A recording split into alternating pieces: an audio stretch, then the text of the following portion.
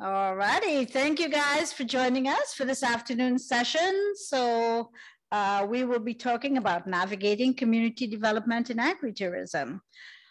So again, we will not be reading speaker bios. You can find those in the Hover app. So the first session will talk about factors contributing to community conflicts in agritourism and how to avoid these issues. So thank you and welcome. Thank you, and hello everyone, those who have stuck it out to this afternoon. I'm Jada Lindblom, and slide just, hold on everyone. No, it's the down. Did you do that or did I do that? Okay. Oh. Yeah, interesting. Okay. Well, I'm Jada.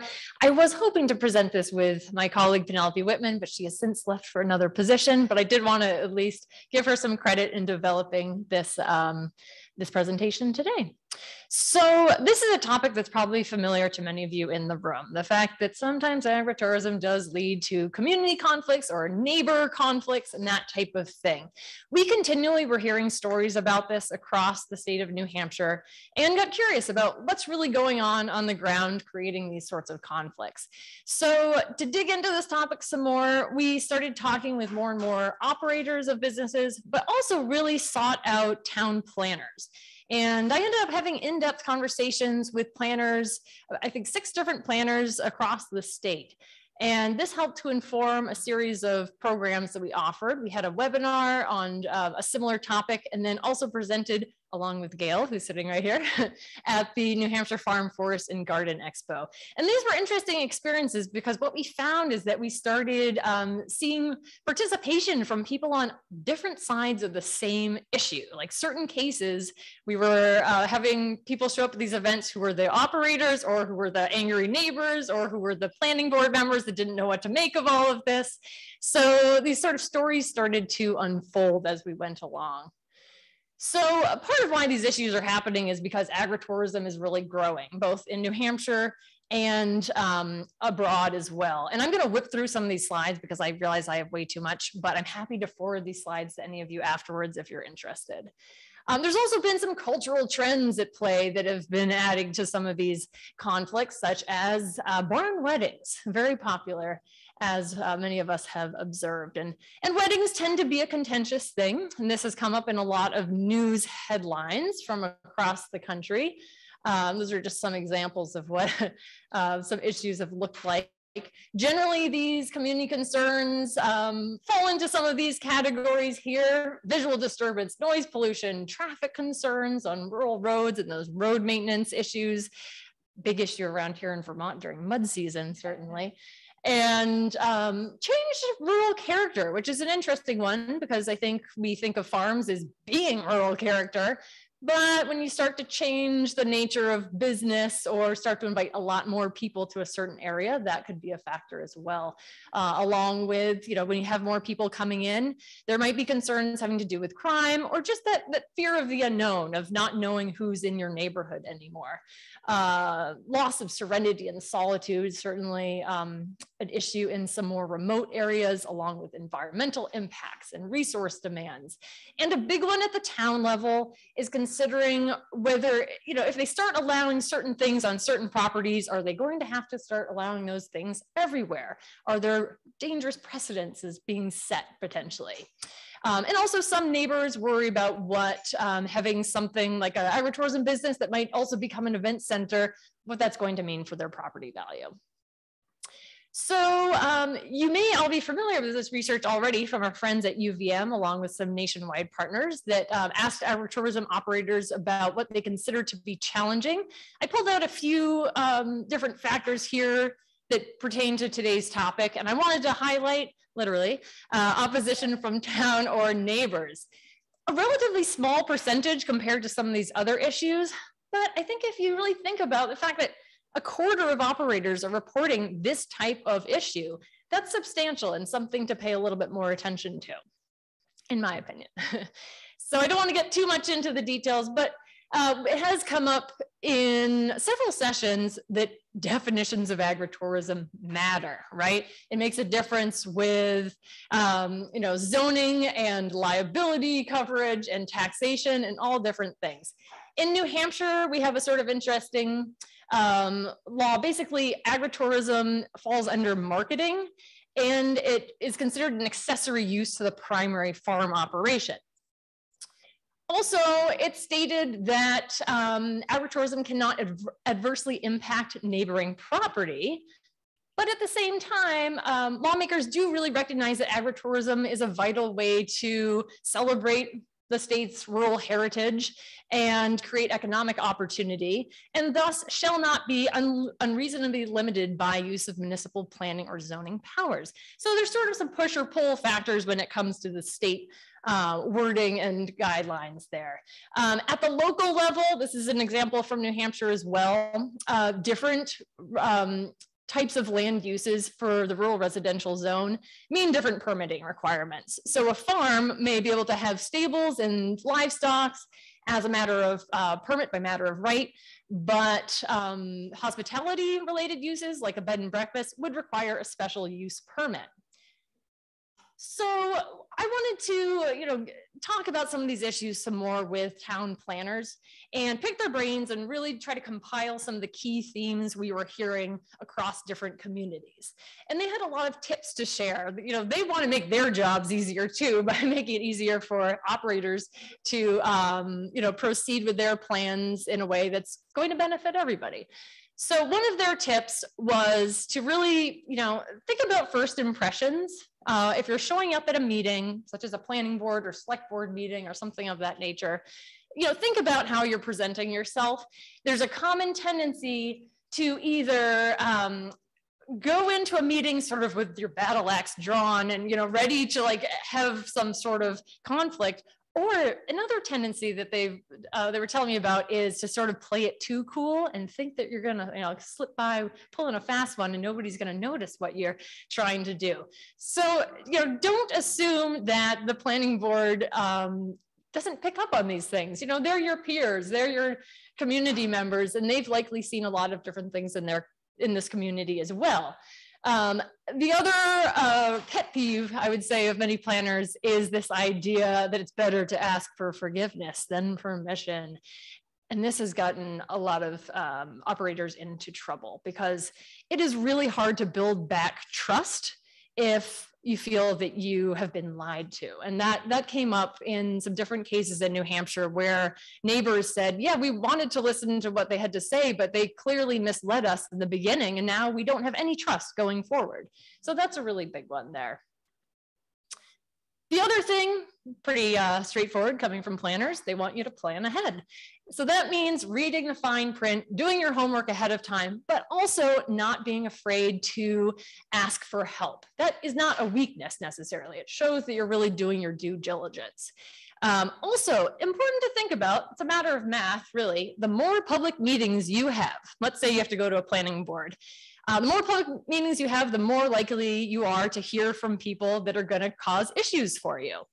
So if you can be really prepared from the beginning, you have a better chance of moving through more smoothly and not having to respond to the same questions again and again when new people show up. Also important to consider what conversations are on the record and what ones may be off the record or informal. And that has gotten sub-community members into trouble at times as well. So another thing, and this may seem like sort of first grade guidance, but show respect and make space to communicate respectfully, show deference to those that may not be behind you in what you're trying to accomplish in your business plan. So if you're planning an agritourism expansion, or if you're thinking of dabbling in the events world some, people are gonna wanna know about that. And a really important thing, especially in small towns, is this idea about, whether or not you want to show all of your cards, because you might have reasons to, maybe your business plan is a little bit proprietary, you're trying to be mindful of the competition that might be out there, but people will fill in the blanks with some potentially wild ideas that are way more outrageous than what you actually hope to accomplish. So be mindful of that going forward and consider when transparency may actually be on your side. Also, really important to consider the big picture of what you're trying to accomplish in terms of your community. So how does your business plan celebrate and reflect local heritage and traditions? And how is it going to create economic opportunity beyond just maybe what you and your family may benefit? Will there be leisure opportunities and recreation opportunities for community members as well? Will you be helping to protect more farmland into conservation? And if your town has a master plan or a comprehensive economic development strategy for the region, think about whether your plans tie into those bigger plans, because that will help you make your case as well. It's important to pay a little special attention to events, because this tends to be a topic where community members' eyebrows start to raise and they wonder what's going to happen to their neighborhood and that sort of thing. One thing we heard from planners, but also operators as well, is really think about whether the type of events you're going to be offering are the right fit for your property. Just because it works somewhere else doesn't mean it's necessarily going to be right for you and your location and your topography of your land and all of these different considerations. Also think about whether it's something consumers are really going to want in a way that's going to help you make a compelling case, and whether others will see the value in that also. Really important to think about this matter of expectation versus reality, especially when hosting weddings on farms. It's easy to envision a sort of pastoral scene, but really, farms are working environments. There's mud, there's dirt, there's dangerous equipment lying around. So it really is essential to, not idealize what the final product might end up being, because that can get you in trouble. And bad Google reviews mean that you might have, bad rapport with community members as well. They may not think as well of you if you're not generating the outcomes that you hope to. So some areas that you might be able to mitigate some of the complaints from those around you, certainly considering visual disturbance and noise disturbance as well. And the old saying that good fences make good neighbors can be a really valuable one to remember, and also good landscaping. But not forgetting that seasonal changes, especially in places like this with lots of deciduous trees, can make a really big difference. So thinking about where you're placing things, convenience of access may not be the same as what's going to look best, and that can be a sort of balancing act sometimes. Also, certainly there's considerations, like legal considerations, such as setbacks, buffer zones if you're near a wetland or a water body, that need to be taken into consideration. Parking and traffic are big areas of concern amongst many neighbors and community members, and especially in rural areas where you may have a road with twists and turns where the locals are driving fast, and they may not be expecting to see, backup where people are trying to get into an event area. So thinking about the flows of that and how seasons and timing might change those flows is a very important thing. So especially in terms of events, it's great to keep in mind that it's not all or nothing. There's some really meaningful sort of compromises or adjustments that can be made to make things flow a little bit better. The number of people you're going to welcome onto your property. Weddings are another easy example for this, but you might want to get involved with hosting weddings on your farm, but you could do that in terms of just offering ceremonies and not full receptions. And there's also, ways to get around parking challenges, like by having shuttles deliver visitors and that sort of thing. So also, a really valuable thing, and I used to manage an event center myself, if you have a preferred list of vendors that you work with, caterers, DJs who know your property and know this sort of context from which you're coming from things, they might understand better that you might kind of be on thin ice. You really can't, risk things like having an event where the sound level gets too loud, or where, things just kind of start to fall apart. If they're on your team, they know your venue, they can help ensure that the event goes smoothly. Another thing that we hear a lot from operators but also, just broadly from the tourism destination development angle, is make your business a part of this bigger conversation about regional agriculture. And, think about how there's power in numbers and how you can really, work together to communicate the value of your businesses. I brought with me, and then I realized I left it in my bag, but an example that I found in Vancouver Island in British Columbia of a wine bag that lists all of the different wineries in the area, and then on the map shows all those wineries on a regional map. And such a great way to just communicate that you're part of something bigger to consumers. Sort of echoing some of the comments we heard from planners, operators often reflected, don't try to be something that you aren't.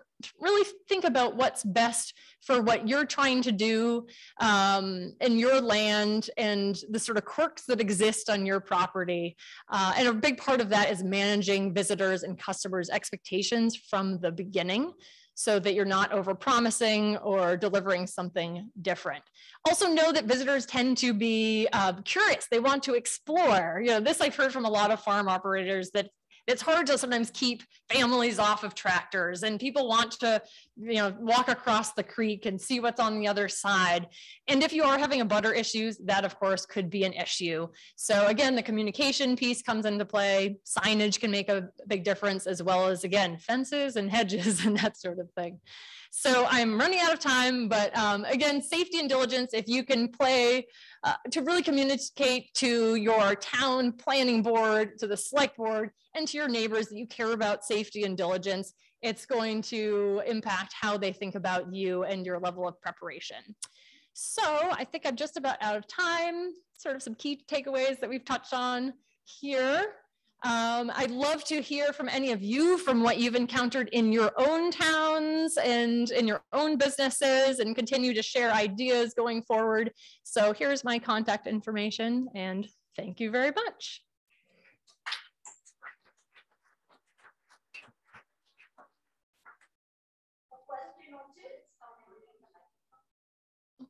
I think it's still working. Testing? No? Oh. Oh, couldn't hear it from my end. Do you have any questions on that?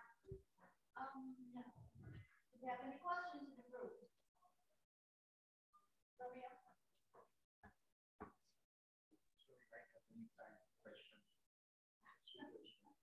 But I saw the center for the presentation is a good presentation from my point of view, as many of the presentation of here. So you spoke about, let's say, the agritourism, it's a marketplace. It's a market. Oh, in the state of New Hampshire? Yes. You say from the very beginning, one of them. I suggest to see agritourism as an ecosystem, not only the place where to produce, to sell, to buy. It's a part of a complex ecosystem where the nature interacts with the people. And maybe people destroy the environment and buy it, and produce it to destroy the environment. So you can take both sides to be seen, from the people point of view, but also from nature point of view. Absolutely. That's all. Yeah, I really like that envisioning of it. And just to clarify, the marketplace example, that's from the state of New Hampshire, how they use their legal language to define it. It's an actor in this landscape. Right. Thank you. All right. Thank you so much, Jada.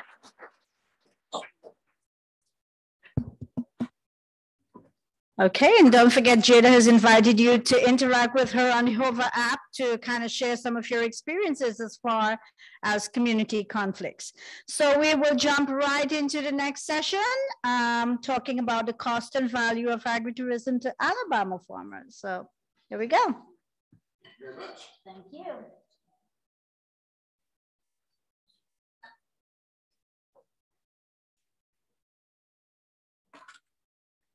First. Sit down. It's a keys up. She may have to do right. First slide. I heard that.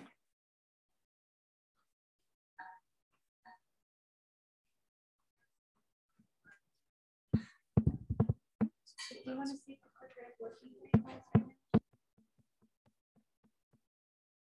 Mike, good? They're working on it. We're teachers, so we don't need it unless you want us to use it for online. So yeah, so I mean, okay. you guys go ahead and start and oh, I'll work on this. All right, good afternoon. Welcome again. I guess we're on our third day, fourth day. I don't know, conferences tend to all know one another, and all I can think about most of the time is I'm going to be playing. So let me introduce myself. I'm Chris Clemons. I'm an associate professor of agri-science education at Auburn University, War Eagle. If you're familiar with Auburn. My counterpart today is Dr. Matt Ulmer. Matt is an extension specialist with ACES, correct?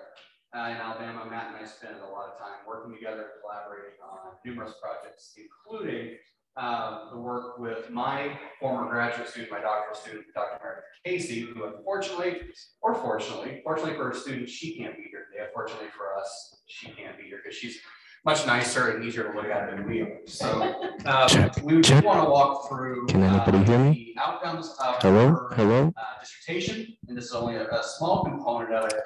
Check 1 2. What is check 1 2? Is agritourism in Alabama suffers from a number of issues, and none of them being a lack of agriculture. What I mean by that is this is a literacy problem. Majority of producers who function and run a small component of their business, if you will, in agritourism don't define it that way. So working with a population, eventually a sample in the frame, a lot of this had to be constructed in a way that the word agritourism was not only instructional at one point, but also informative and defined. So Dr. Casey, in a lot of ways, really began to define agritourism as you will define it in Alabama. So if you're unfamiliar with Alabama, Alabama is a very, very long and wide state. It is as diverse in its population as it is in agriculture. In North Alabama, you'll find traditional farming practices of corn, soybeans, a little bit of wheat.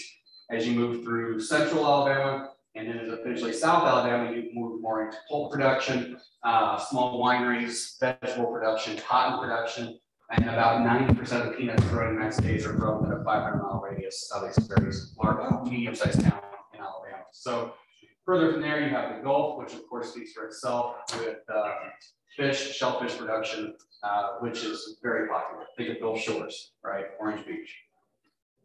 So looking at this, breaking this down into a particular set of categories that we felt would adequately identify and help us frame the study, we were interested in what Chase defined as the 5 categories: direct sales, education, entertainment, hospitality, and outdoor recreation.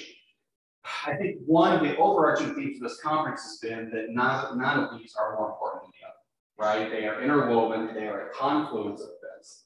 All of them have to work succinctly together for a successful program. So a couple benefits when we talk about agritourism, and kind of a very small lit review for the purposes of our discussion today. There's no reason to go into an overly in-depth lit review, which is about 8 pages. But we can see here a number of these do fall in line with the 5 categories. One interesting area that Dr. Casey and Dr. Ulmer and I found really interesting was, again, this idea of community relationship, which you spoke very heavily about. Not just tenants of the land and working with the neighbor, but getting people in Alabama to understand that we have agritourism opportunities right next to it, whether it's pumpkins or peanuts or cotton or craft shows, so on and so forth. It was just never really thought of, hey, this place down the road is agritourism, but I go there every day, I don't think about it. So when we look at Alabama revenue as it relates to somewhat of a longevity study starting in 2002, we see a peak here in 2012 with a substantial dip. I wouldn't say statistically significant because there's no statistics associated with this, right? Often termed not used correctly.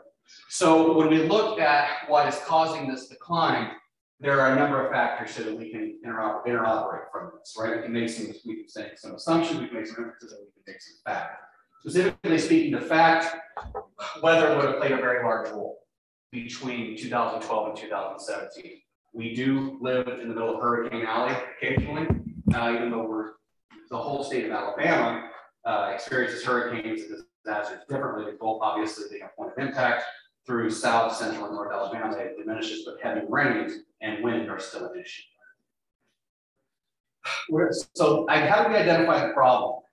And I think what's most important here is to look at the middle bullets, the fluctuation in the industry.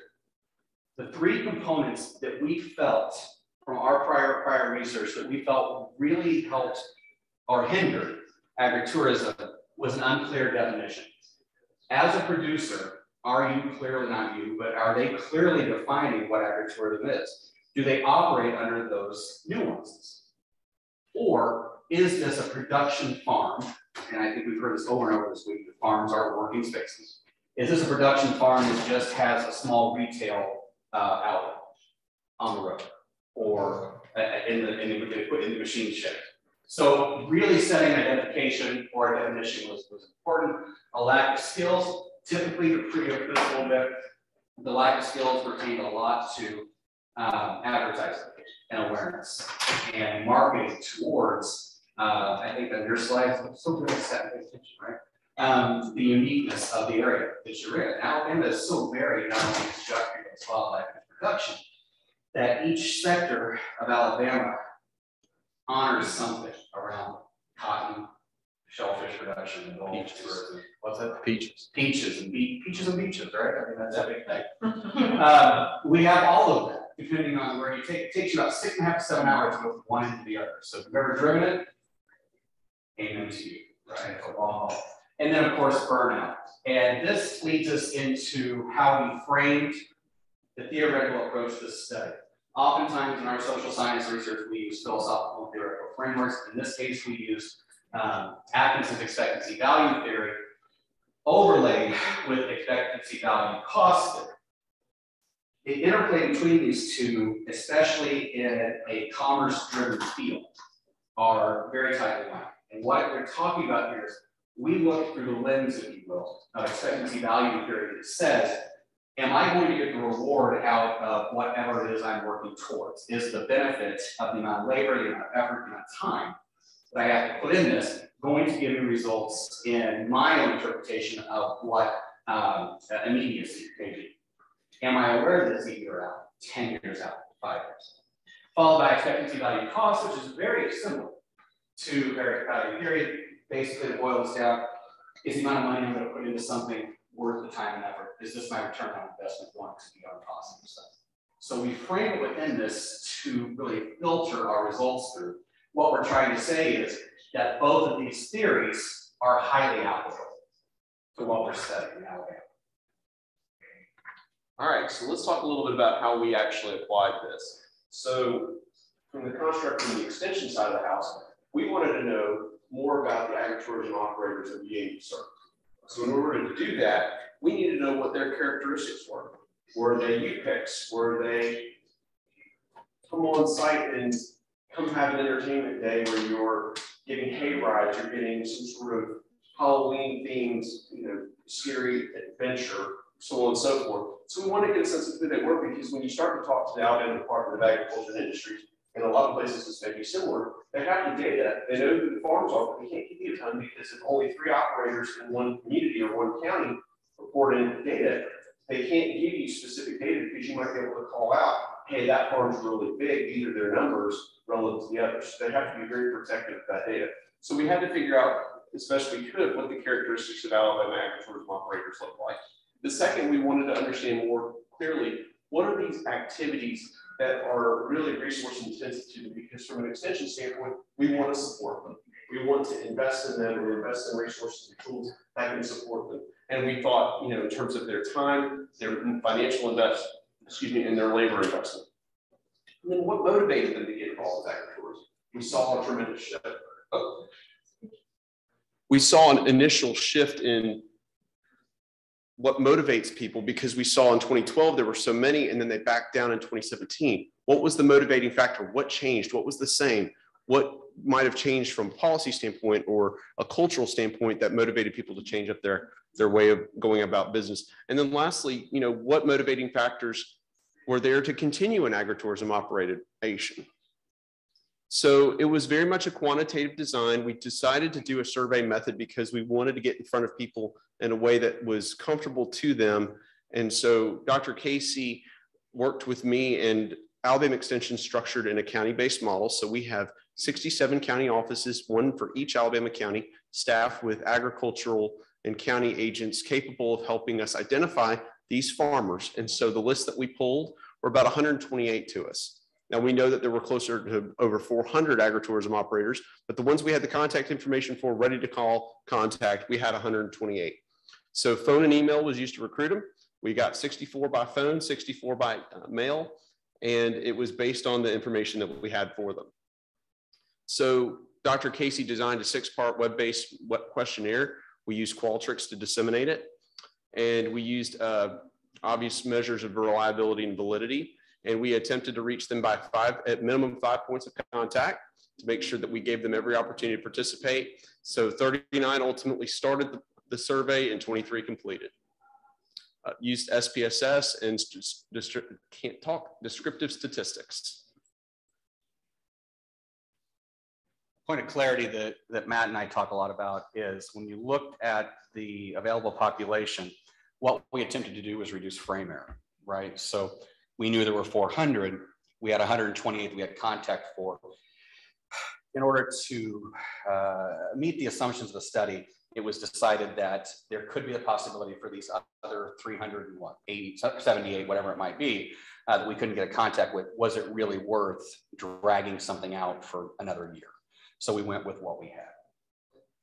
So just like every research presentation, I am so excited to walk through every single number with you. Please. I hope you're all comfortable because we are going to get, okay? No, I can't, I'll be honest, I'm usually sitting there, I know, right? I'm usually sitting in the audience going, okay, what's on my phone and what's happening in the world when I see numbers? So we're going to pull out the really, really fun things. Just as we would expect, looking at age, we tend to see a migration towards older producers, somewhat expected. I really can't tell you why, other than all of us being in agriculture, we kind of know the field. An interesting characteristic that came out of this is related to gender. In this study, we cannot generalize, obviously, because we don't have we have a very small population, but it is almost equally split, which is really, really interesting. Household size, some basic things here. When the number of people in a house, this is all characteristic data that had the sample been larger, or the response rate, I'm sorry, been larger, inferential analyses would have played a much larger role, okay, beyond just descriptors. Education level, you can see here, bachelor's degree and a little bit of post-bachelor's degree were available, overwhelmingly, 65%. The size of farms, the size of the operation, the average would have been, or the mean, I guess, somewhere around there, been 50 to 139 acres. So, from what we kind of understand about agritourism, this seems to be well within that range, right? If that's the primary side of it. When we're dealing with 1,000 to 2,000 or over the 2,000 acres, we can assume we're dealing with very large scale production, right? Whatever X crop that might be. Length of farm ownership. Interesting that we see ownership in the first 6 to 15 years, which opens up a lot of questions. Were these purchased? Were they inherited? How are they being the participants, identifying ownership? Length of time they've offered the activities. This would correlate line up very carefully, very easily with the slide I showed you of the money being brought in over the last 12 years. You can see that 6 to 10 years and 11 to 15 are followed only by how new a lot of this is in Alabama, with 1 to 5 years. Roughly 30% of participants that responded, or 1/3 really, are very young in this field. Percentage of income, obviously it's a beginning industry. This is a kind of an ancillary and auxiliary time to generate money. A lot of the participants indicated that this was to offset cost expenditures in the off season, right? So this was a 25% bump in revenue that they could have when production was not being conducted, or sales. Amount of land dedicated to agritourism. Again, this does line up very well with the size of the farm, right? We would extrapolate from this, the smaller the farm, that 100 to 100, what it was, 30 to 150 acres, would correlate very quickly here. I'm trying to move through this quickly. Summer and spring are obviously big times for this. Peach harvest is done usually around Memorial Day.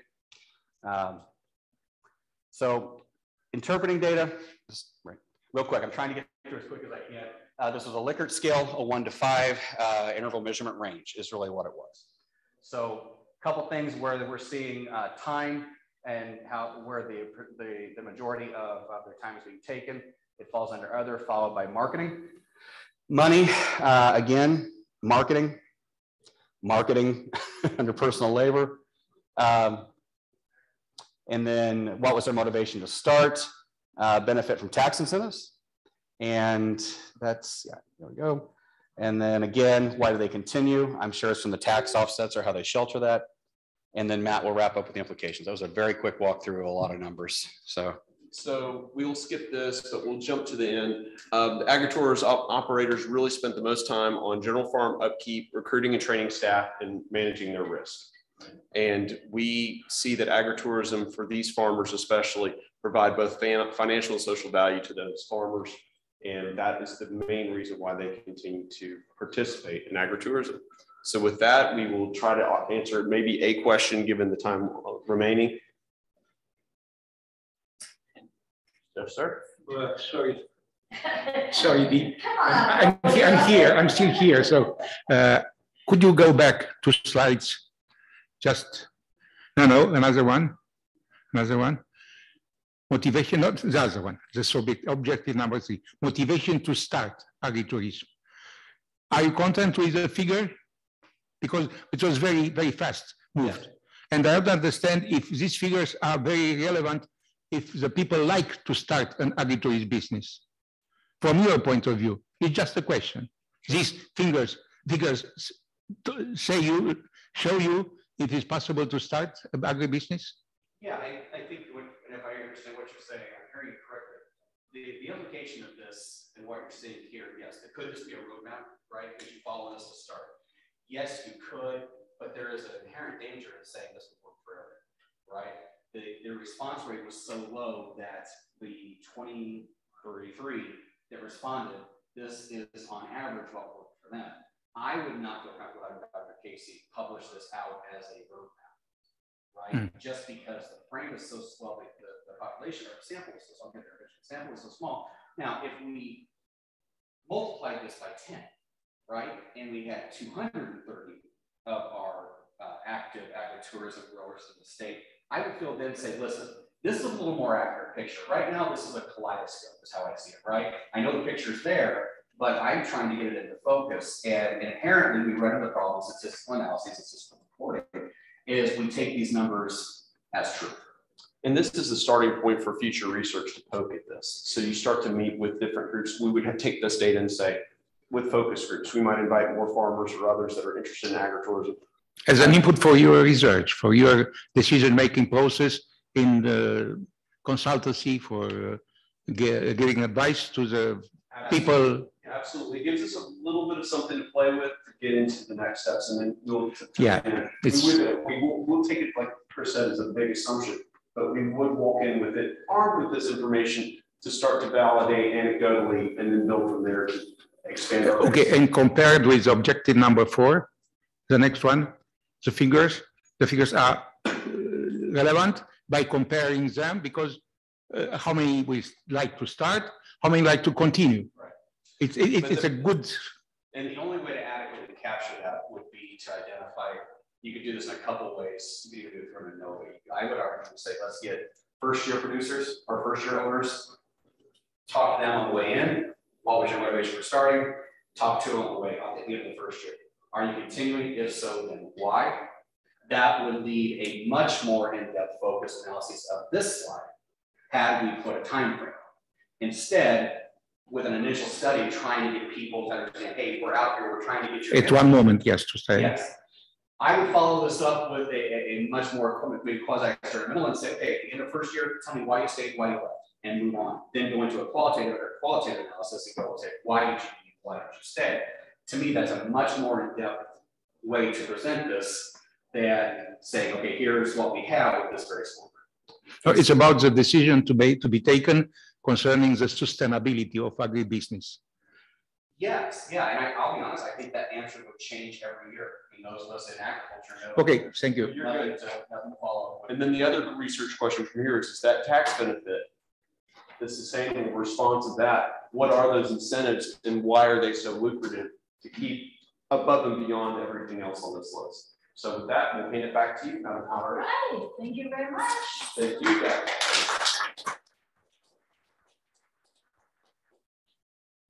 Okay, and right into our next presentation. We got to keep things moving very smoothly so we can all make the plenary session at 4 p.m. promptly. So next speaker, cooperation in rural tourism, opportunities and challenges for tourism and agriculture. There we go, thank you.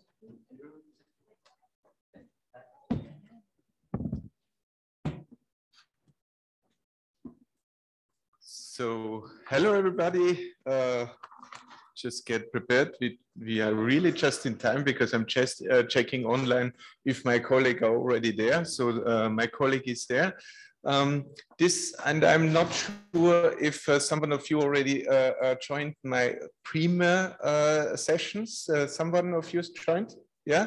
Okay, so a few, because this is the third part of my presentation.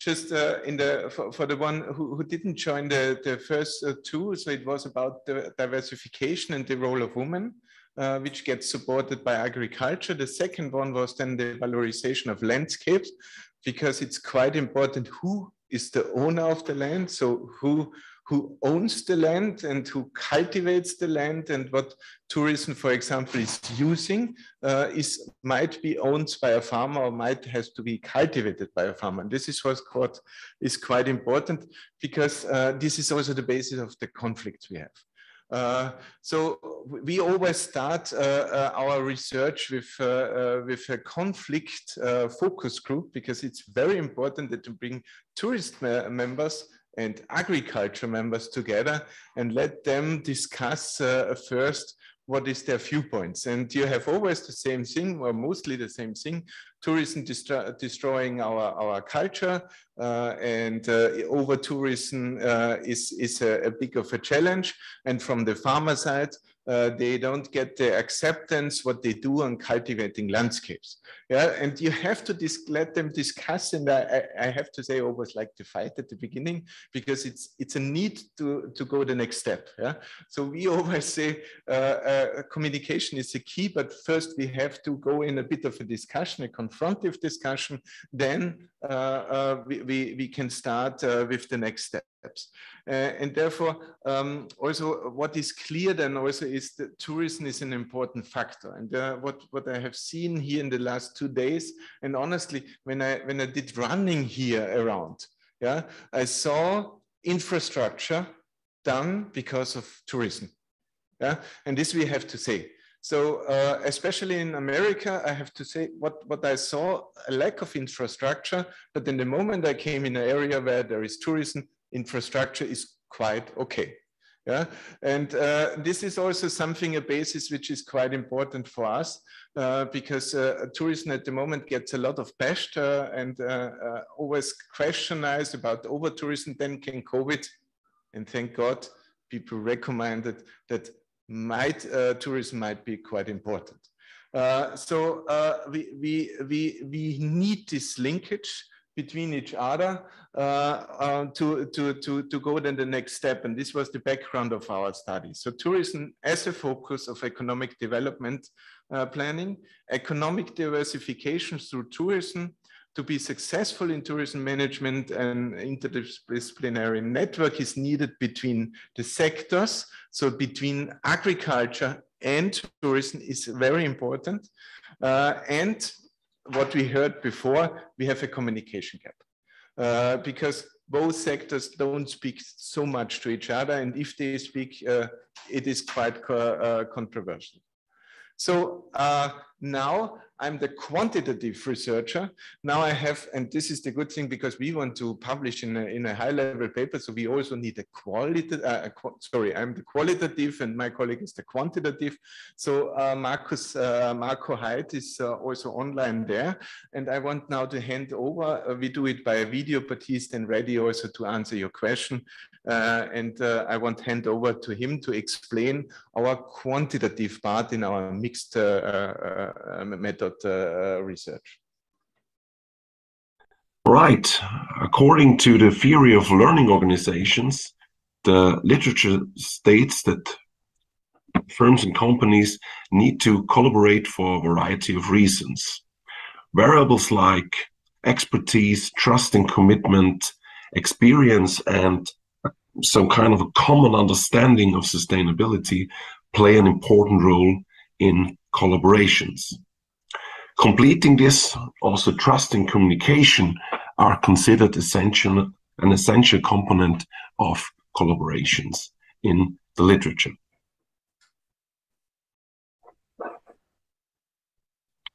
Collaboration leads to the exchange of information and knowledge, synergies, higher economic benefits, income, employment opportunities, and higher quality of services offered within the destination. Furthermore, advantages arise when there are strategic advantages, costs are minimized, and all parties involved strive for a better reputation so that everyone recognizes the need and importance of cooperation. So on the next slide, you can see a hypothesis model, a theoretical background that has been taken from existing literature, particularly from work done by Bellini et al. And we put all these findings and all these all the findings from the literature into this specific context of an agriculture touristical collaboration. And as we can see here, several factors play an important role in the functioning and beneficial and good cooperation between the stakeholders of a region and tourism, whose interrelationships you can see in the presented model.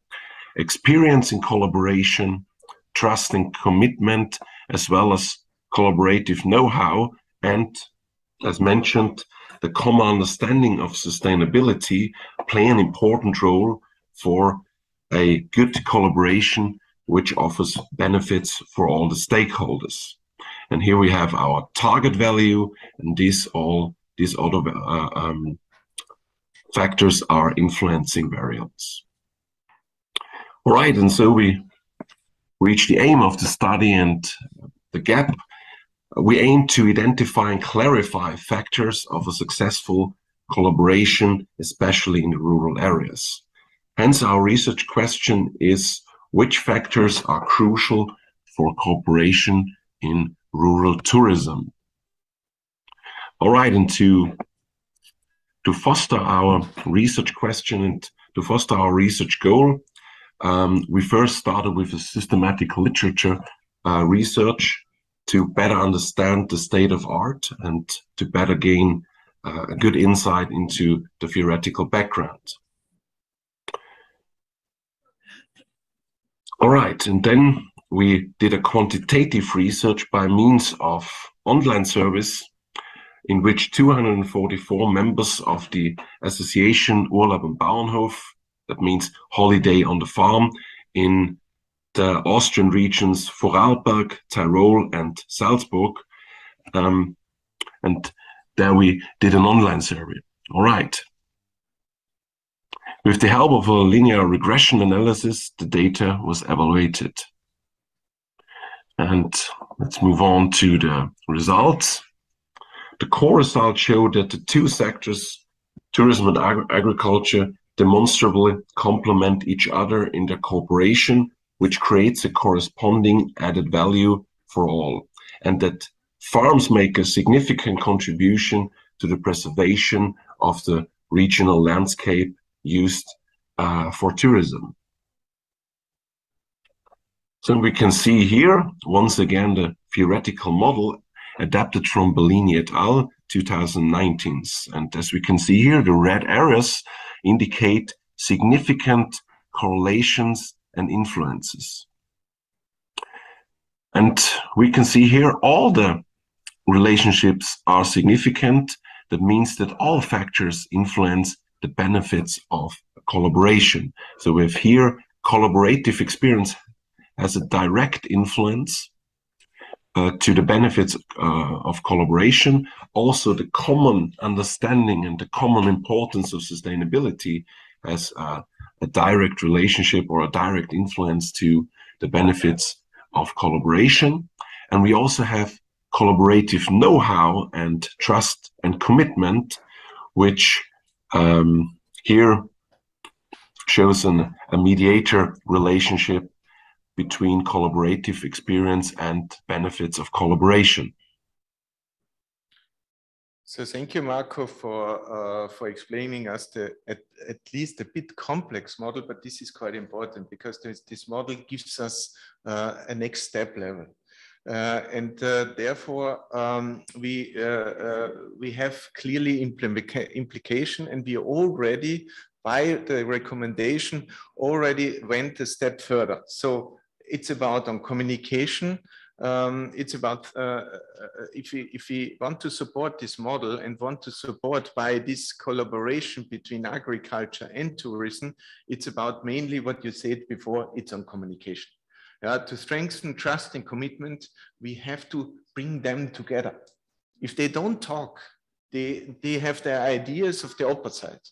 Yeah, and so we really have to lead them into discussion where we speak about spillover effects, where we speak about knowledge, where we speak about experience, positive and negative experiences, so they can go the next step. And by this also they get both sectors get a good understanding of this shared value they have. So we have therefore to organize regular meetings, network events, and information sessions. So we always talk about customers, we always talk about tourists. We have to bring also the sector, the provider together. And really bring them not only in conferences, but in each of the destinations, bring them together and let them talk to get to know each other. It's amazing when you do a focus group in a small valley where you think they know what they are doing and they are neighborhood, and the farmers know what the tourists are doing and tourists know what the farmers doing. No way, no. The reality is they believe, they think what they are doing, and they are totally surprised then that, for example, the hotel, when it becomes to bad weather program, they just have to go to their farms and can send their tourists to their farm, and this is a huge experience and a wonderful thing, and hotels welcome this. Yeah. So this was just a mind-breaking through by these regular meetings. And also, and this is where we are at the moment, digitalization. So thanks to COVID, I'm maybe one of the person, and I have to say, people from Italy, we saw the trucks on dead bodies, and I saw this last time Sierra Leone. It was really a sad moment. From the economic side, this stop and this breakthrough by people had to reconsider the businesses. I think is a really push in digitalization and a really push in new business models. Yeah, so people have found ways to do it in a distant way, to do it digital, and we just say, please don't stop it, what you have done. Let's continue on it. And what we are doing, we use it as a mediator effect. Now the model comes to realize by digitalization. Because we use this as a moderator effect, because we use the apps and the technology and the access and the marketing from the tourist side, and we use an app which is offered by Farm on Holidays, that the farmers can put their numbers of how many rooms they have, how much events they do, and they put it in and they say, okay, we can do a farm tour tomorrow, play it in, it automatically plays out and it goes directly to the hotel on the screen, and the tourists can see, okay, tomorrow we can book via the app of the tourist organization, we can book this event. And the farmer 10 minutes later gets, the event is booked. And this is an enormous push effect. And nobody questions this anymore. We just install it. We just try it. We are working on this. And after we have done this, we just do a pilot. We do a pilot in our region, and then we roll it out on the Austrian side, and also we will roll it out also on the international side, because what I have learned in these 3 days, we have the same challenges globally. On communication, on the idea of agriculture, does it has benefit, on the valorization, on price effects, on why we don't work together. Yeah, and we just use digitalization as a tool. And we have so many apps, and I'm 100% sure, I haven't found out this so far, and I stay 1 month more here in the US, but I'm 100% sure we have already existing systems, and we don't have to invent things new. We just have to combine it. And this is smart data management. This combining the data system, combining the data we have, playing out and use what we have, and by this do then the collaboration. If you contradict this, I'm happy to discuss this. If you want to add here something in our research and are interested doing more international research, because I think this is essential, and I was so happy this morning to join this network when we do international studies together, because I think what we have found out can be totally can be just implemented and afterwards and also in other areas. Thank you very much.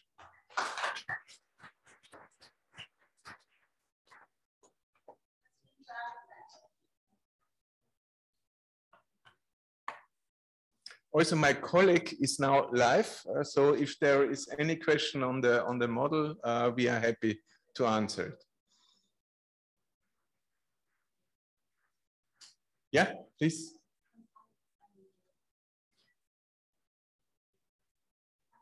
So, building trust.